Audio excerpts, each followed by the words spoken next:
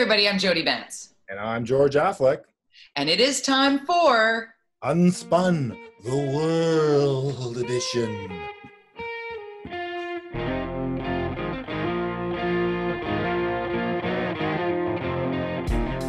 We're going global, George. Going global, yet I'm in my son's bedroom today, broadcasting from my son's bedroom. You got the Switch behind me there. He's pretty happy, but he put that there to show off to the world that he has a Switch that is very much in demand these days. So, Love it. It's very warm here, though. It's the windows. I'm gonna play a little Zelda. Yeah. Okay. Welcome to my living room. Yes. What's that thing behind you? It looks like a garden or trees. I got it. No, it's a little blanket that I got from the folk festival. It was locally made, locally sourced. We'll get to local business and small business in just a second, but let's start with, you've been a very busy man this week, and I'm not talking about your day job. I'm actually talking about following George _Affleck on Twitter. You will see that George was very, very, very on top of something that was frustrating many Vancouverites, myself included, because when our mayor, Kennedy Stewart, and it's odd, George, because just before this, somebody had put a tweet that, hey, you know, I think that our mayor's actually handling this pandemic pretty well. And I responded, you know what, agreed. And within like 5 hours, he held a press conference basically saying the sky's falling, we're all going to hell in a handbasket, I'm paraphrasing, city's going bankrupt, we're screwed. And all I could think of was, what kind of leadership is this? Read the room, man. Yeah. And then you went one step further with the facts. Well, and we talked about it. Yeah, it was too soon. He was fear-mongering. The data was incorrect. The information was incorrect. He actually had a press conference, I think, yesterday, saying, I didn't say we're bankrupt, but he did use the word, I think, insolvent, which bankruptcy, insolvency, okay. So he's denying that he ever said bankrupt. He started blaming the media. That was what he did yesterday. I'm like, oh, no, don't do that. Don't do that. As an elected person. But he did. He went after the media, saying they're sensationalist headlines. I mean, come on, it's Canada. Our sensational headlines are usually, it's not like that's comparatively to what they see in America. So it was very, so basically one of the things you can't, I think we talked about this last week a little bit because I think it had happened, but a lot of stuff's happened since. And, you can't go bankrupt as a city. You're an appendage of the province. The province will always cover your butt, can come in and take over. And the city of Vancouver, as was Ken Bain, who used to be a deputy city manager at City of Vancouver, tweeted, he said, you're not telling the truth, Mr. Mayor. And he actually identified the section in the charter, that the Vancouver charter, which Vancouver has its own unique charter. The rest of the cities in the province have the municipal charter. So we have a very unique situation in Vancouver. He pointed to the actual rule in the subsection, subsection 86, I think it was, or 84, that says basically you can borrow money against your capital debt or potentially against people who don't pay their taxes. The mayor is saying that, oh, people aren't paying their taxes, that's going to lose all this revenue. No, that's not how it works. It's like, think of your strata council. If you don't pay your strata dues, they can foreclose. Your building can foreclose on you after some time. If you owe like $20,000 or $30,000 in strata fees, and we've done it. I'm on my strata council in my building. We have foreclosed on people, and you get the assets. So and you put the place on auction. That is no different at the city. If the person doesn't pay their taxes, you get to foreclose as a city. But it doesn't happen. It happens on occasion for sure. But it's still revenue. It's just deferred revenue. And so him to say that not paying your taxes would lead to insolvency is totally incorrect. Now, that being said, all the things that we are dealing with related to this virus and how it's causing $100 million of parking revenue that we won't see this year, at least 70 million of that we may not see. He talked about layoffs that they've already done. Most of those layoffs, by the way, are parking attendants. So they're actually just because they're not ticketing. So they've just said, don't come to work. And so the question really comes down to, before you hold a press conference, scaring the hell out of all of us, when we're already all very, very sensitive right now, that's an understatement. Yeah. And so I said, hey, he obviously had not done his homework. He clearly has not read the charter, which is for an academic was quite surprising to me. You think a guy who's got a PhD in whatever he's got a PhD in, would have read the charter from cover to cover. I mean, it's really exciting reading. But for an academic, you think that would be the kind of stuff they would love. So he hadn't done that clearly, because it's laid out in the charter, the rules of how you can deal with any problems financially. There's so many, and I'm just going, who? And then, of course, this week in council, this was a tweet from Dave Payson that then I checked, and basically the city manager was saying, we're not in trouble. Calm down, everybody. Basically, saying the exact opposite of what the mayor had said. So we go, okay, what's the truth here? So I think what's happened is we have a mayor's office, hyper political, using this crisis as a way to pressure and play chicken with the province. And the staff, meanwhile, going, oh, well, that's not, they're working independently from the staff team, who was saying that's not actually how it works, which is what I was pointing out and what Ken Dame was pointing out. And the whole point, though, to me is the mayor and I see some councillors are saying similar things to me, that, before you start screaming and yelling things like this and demanding money from the province, put your own house in order. I think that's what people are asking, and what I was asking. Transparency. Can we see where you're spending the money before you go asking for hundreds of millions and more? It just, and the one thing that you missed on the list of things that Mayor Kennedy Stewart said in the initial press conference was the threat that perhaps in the midst of a pandemic, we're going to have no budget for police, firefighters, and first responders. Are you kidding me right now? Like, are you kidding me right now? You're going to say that to your citizens in the middle of a pandemic, that if I don't get help from the province when I say so, we're going to be reducing the number of people here to help save lives. I mean, I am the most hardcore Vancouverite. You know this about me, George. My family's from here. I live 5 houses down from where I was brought home from the hospital. I know what it's like to live elsewhere and miss this place, like, to my core. For the first time in my life, I thought, maybe I don't want to live in Vancouver. Oh, wow. Yeah. I said it out loud, and my DMs filled with, please don't leave. We need you, from some really great people. So I know where you can come live in. Thank you. Right. All of a sudden, I'm super welcome in Port Coquitlam. Weird. No, but I'm not overstating it though, George. And this is the unspun piece. It's like the passion that goes into, I'm totally down with supporting Mayor Stewart when he makes decisions. Like, if he turned around and said, you know what, I was wrong. I'm sorry I screwed up. I'm sorry I scared the living bejesus out of you guys, but I was trying to get my point across that he's trying to say, I've done the research that no one else has done. I see this coming. We all see economic nightmare coming. We all see it. We're seeing it from home. We're all not working. Most of us are not working. But if he was to come to the party now, I would give him top marks if he said, I'm opening the books and we're going to get a forensic of our books done, and we're going to start from outside, come in and help me here, whatever, like a crack team that they probably should have done 2 years ago, by the way. But okay, but now then, do it now and you will have my adoration. But I am pissed at you're not being able to read the room. And I'm, it's not probably proper journalism to do so, but I'm an opinion person. So as a talk radio host, and listening to you on CKNW, by the way, outstanding. Mike Smith interviewed Kennedy Stewart, what was it, on Wednesday? Mm-hmm. And Mike held his feet to the fire in a big way, and there was a lot of backpedaling going on, and most of the talking points I'd heard from you before.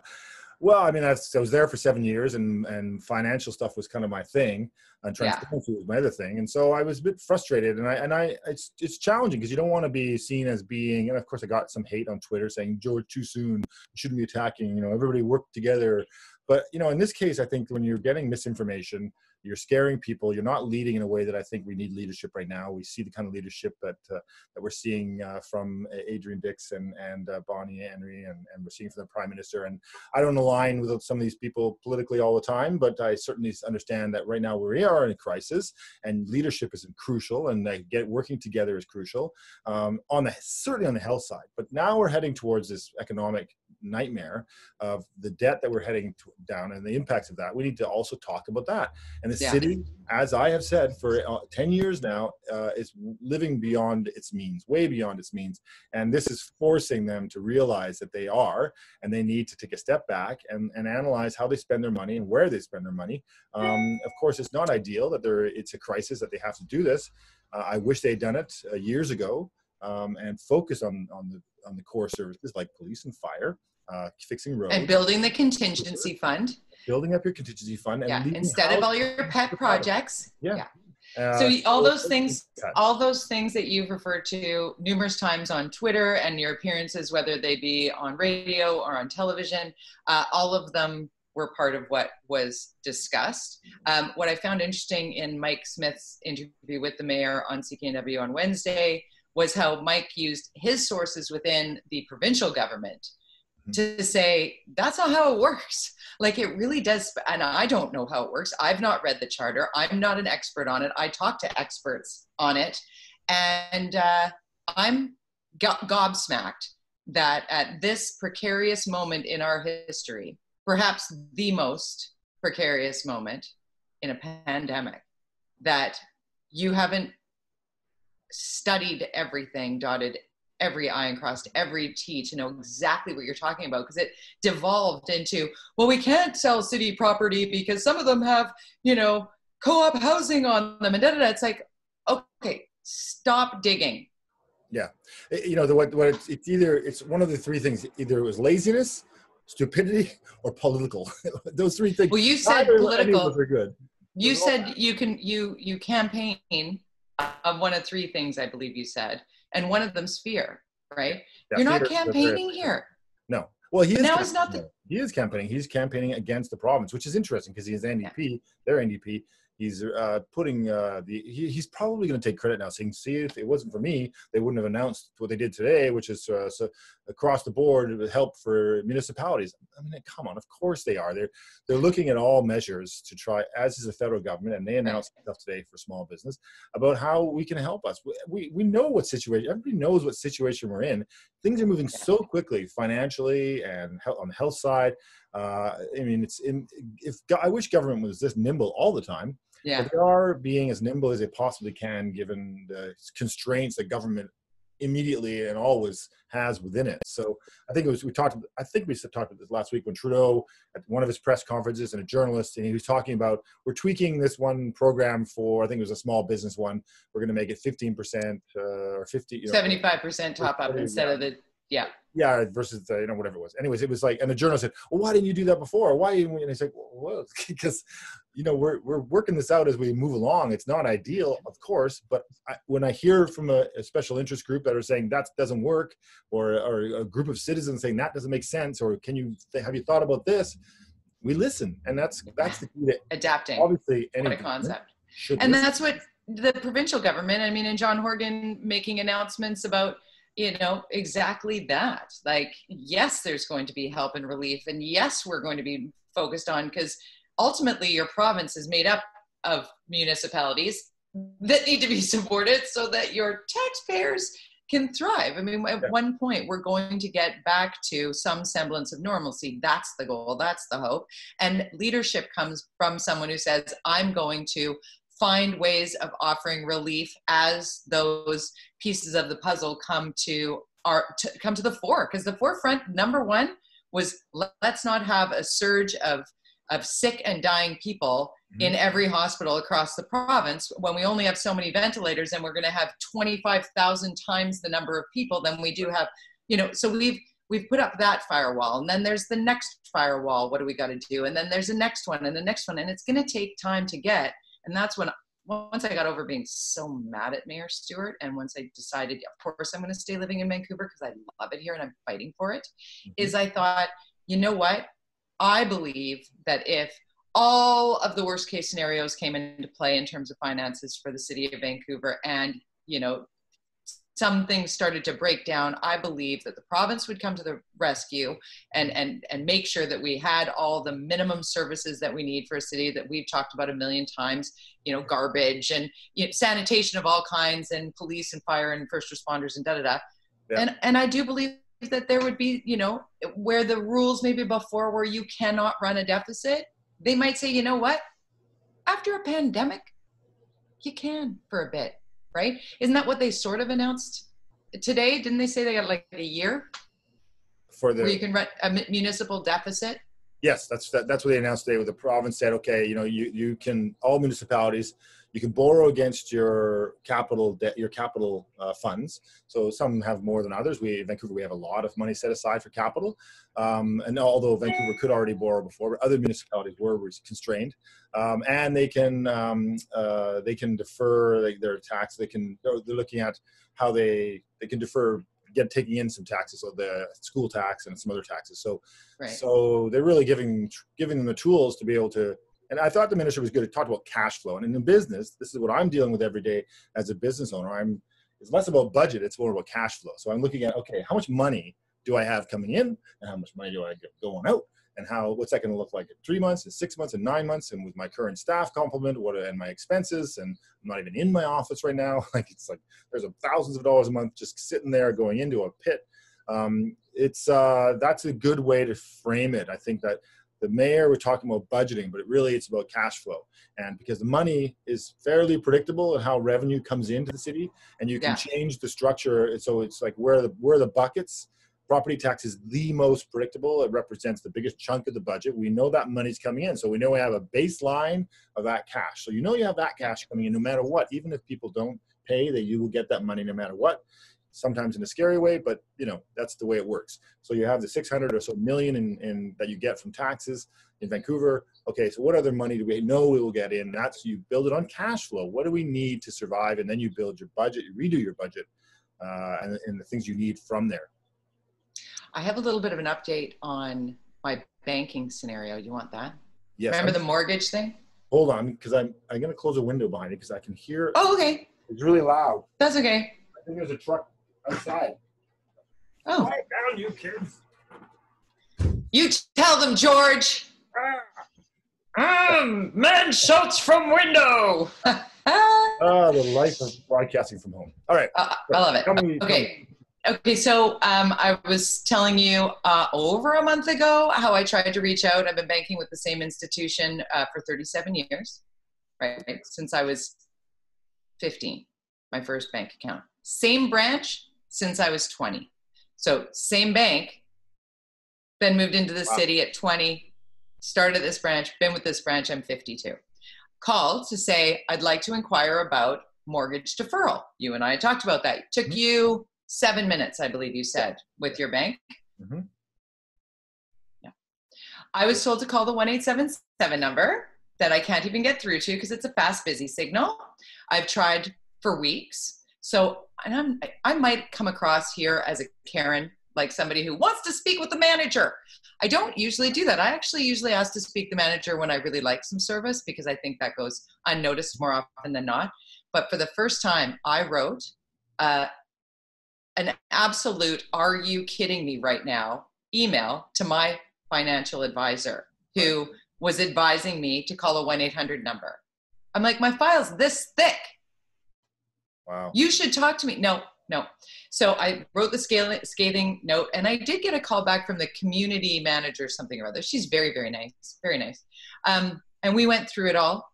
And I said, listen, I just want the information. I want to know what's available to me. I don't even necessarily need to do it right now, but I want to know what's available. And I'm kind of glad I didn't have the opportunity to do it right away because it's caused me to learn a lot more about it.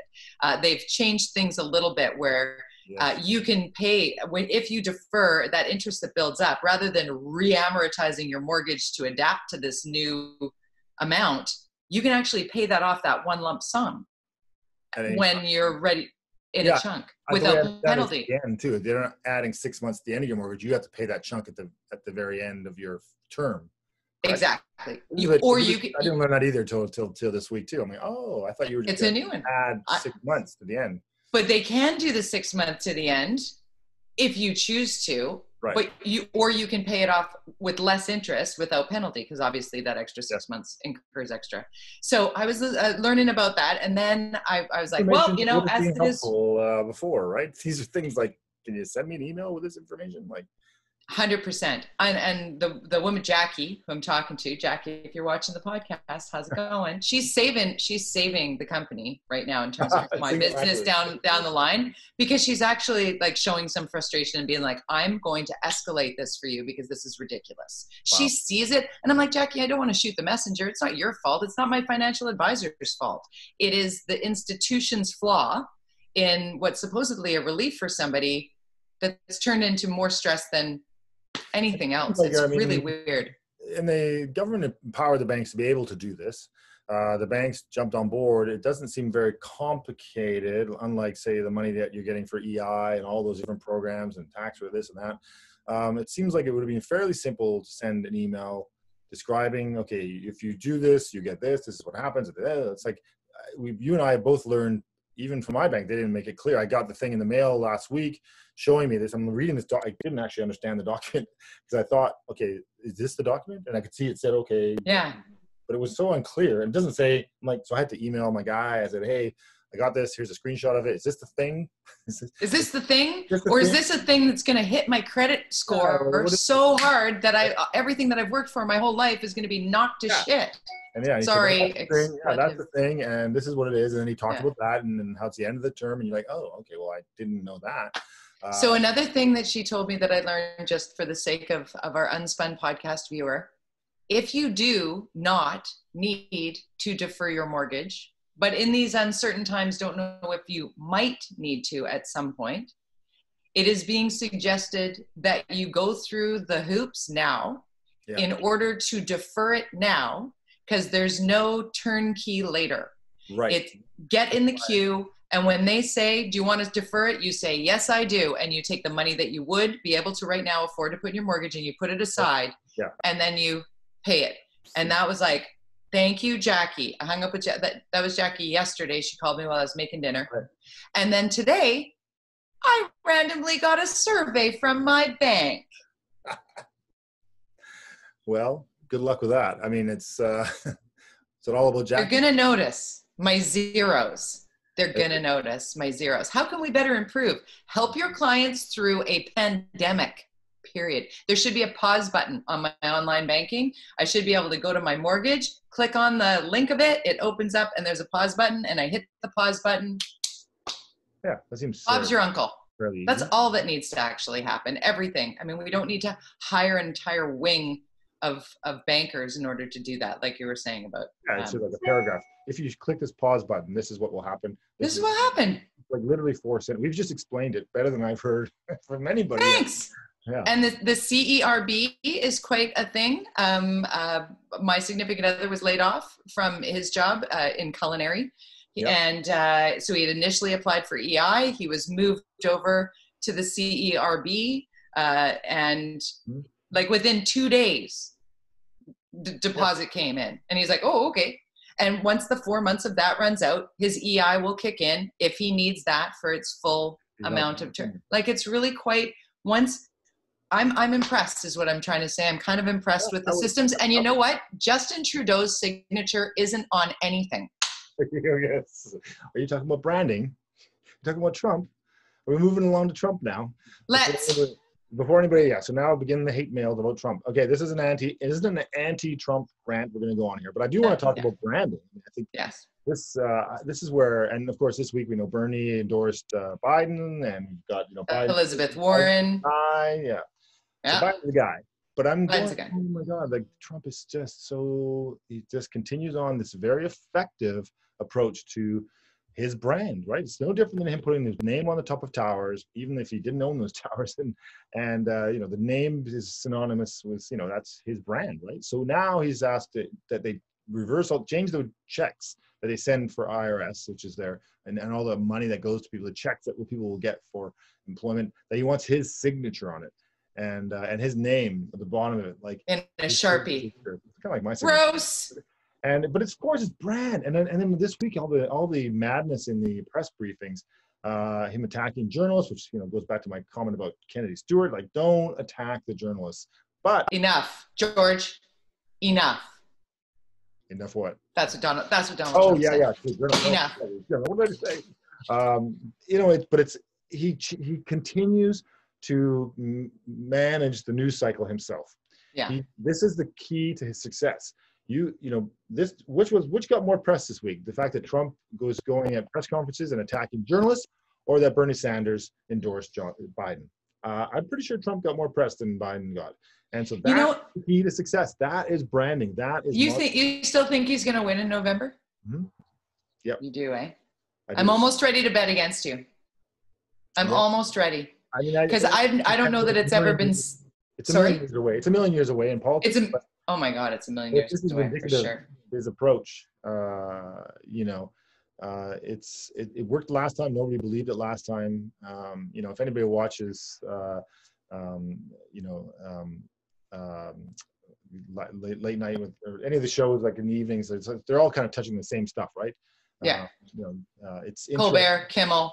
Yeah, all of them they're all sort of seeing this issue of his ability to control the message or drive the message. Well, that's why he's blaming the World Health Organization for mismanaging everything. I'm going to defund the WHO because they didn't handle it. Hello, you went golfing 17 times in February, dude. But nobody's talking about golf or rallies. Yeah, no, you reported you went golfing once. Okay, fine. You can't keep reporting that you went golfing that number of times. No. You know that as having been a reporter, you can only tell the story once. And so what Trump is so good at is he keeps feeding the machine of content. Find something new, change direction.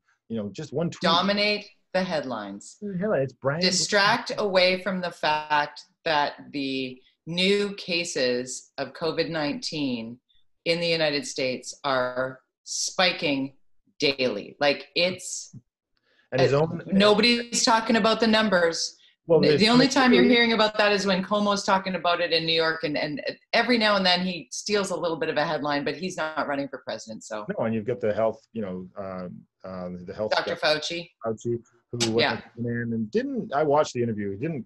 He was very careful in his words, but the way it was reported was that he said, "Oh yeah, if we'd started earlier, we wouldn't have as many deaths." And he said, "Yes, that's true, but how does that work? What would be the case for any place? Anybody could have started earlier, but that's not what he wasn't saying we should have started earlier. He's saying, yes, if we anywhere you could describe that as a situation. I've always said that if we'd started earlier, but we didn't, and we are where we are. And he didn't blame Trump for not starting or anything like earlier. It wasn't a pointing fingers, and I think that's why he's still able to be on that podium with him. So he can continue to message with wash hands, social distance, be mindful of protecting our elders. Like these are pretty straightforward. Like I'm grateful for the people that are getting those messages across because there are some really, really good people in the United States. And I hope more of them are being protected than what it feels like their president's doing because he doesn't feel like a great leader when he's standing up at the podium at the White House press room, rattling off company names like he's reading the gold sponsors at a rubber chicken dinner. Like it was just the most weird thing. Anyway, I'd like to get away from the Donald Trump headline here and talk about the middle of this week is basically after the frenetic shopping for toilet paper, the frenzy has calmed down a little. I'm hoping, and I'm certainly walking the walk. The nail polish remover right here is the big one. That's what Amanda was saying, that there's no nail polish remover. She was trying to do her own nails. I'm like, coveted. It's all these interesting coveted items in these stores. So is she completely out of nail polish remover?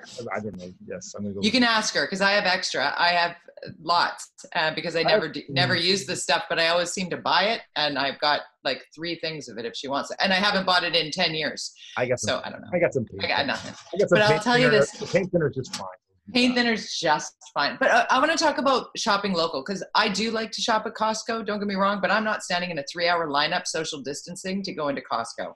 I'd much rather pay a little extra because I can afford to pay a little extra. And if you can't afford to pay a little extra, I totally get that. But I am shopping hyper local. I go to Parthenon on West Broadway. I get most of what I need there: milk, eggs, I'll stop at the little Young Brothers produce shop, which is, again, owned by a family. The kids are restocking the shelves, trying to think of places to go that I'd like to be able to be open on the other side of this. The stat on restaurants, 75% of independently owned small restaurants in Canada will not reopen ever. 75%. That's brutal. And then, by the way, every Wednesday along those lines, there's this campaign to order takeout from restaurants in your local. Takeout Canada. Last night we are doing Thursday because we have 2 chefs in the house, and we know what it's like to be slammed on one day a week when it's a dine out, let's do. Everybody's doing it on that day, and if they don't come at you, you've got way too much product left over, and you need to move it. So people who come the next day are your godsend people. So don't just do Wednesday. Think about maybe Thursday. And Also, do pick up, because totally. the Pick takeout up. guys, they take 30% of the revenue, and that's their entire profit for these restaurants. So Curbside. go get your food, walk around, go walk to the place, whatever it was, places you've never tried A before. community newspaper. Grab a community newspaper out of the box on your way, right? Newspapers. Is that a transition? I have yes, we have. It's very interesting. There's been a lot of chatter about newspapers, and quite a few have disappeared. The Courier in Vancouver closed. Yeah. Just, I hope that's temporary. Full disclosure, the newspaper industry, the newspaper news media association is one of my clients. We produce an awards event for them every year. We've been doing it 22 years. I've been doing this. I hosted it last year, full disclosure. We hosted it last year, and it's supposed to be happening next week, on the 25th. Of course, it's not happening. So we're going to be doing it online with our hosts. Sarah Jean Stevens and Jay Janauer, awesome hosts. Our co-hosts for our first time online version of the show. But the newspapers are going through this they're great journalists in communities across this province. You can talk about the ownership and how this and that. But by the way, almost all the newspapers in BC are locally owned. Even if it's a corporation, Glacier is Vancouver based, and Black Press is based in Surrey / Victoria. The Orca. The Orca. The Orca, BC. Yes. The Orca. The Orca.ca. Yes, at the Orca. Also locally owned up. But they're doing this campaign right now, and I think innovative new small businesses. So these newspapers are going back to trying to get subscribers. What a concept. Pay us $8 a month for your content. And I think it's a great message to say, that we have to, we need to pay the employees to do this work, the journalists to do this work. So if you have a community that you have a community paper and they're doing this kind of campaign, I would say it's good investment. Give that community paper the money, but also look at all the other small businesses in your town and try to support them. They're doing things innovative. Schools are doing stuff online. Find ways to, don't just take the free stuff. Help some of these small businesses out with their paid models too, because this is maybe invest in your community. I think that is a great way to sort of put a ribbon on what we're doing here. It's, what do you want this to look like on the other side? I'll give up CNN, MSNBC, and Fox on my cable subscription so that I can subscribe to 3 local papers for $8 a month. Like, easy. That's easy. Anyways, George, that's it for this week. Time flies when you're having fun. I know I went on a bit of a rant. You got your yayas out. It's like therapy. See you later, buddy. As the world turns. Remember. The globe is on. Where are we going when this is all over? Hit it. Where are we going to go? Oh, we're going to, it looks like India. Nice. Right. I'm in. All right. See you, buddy.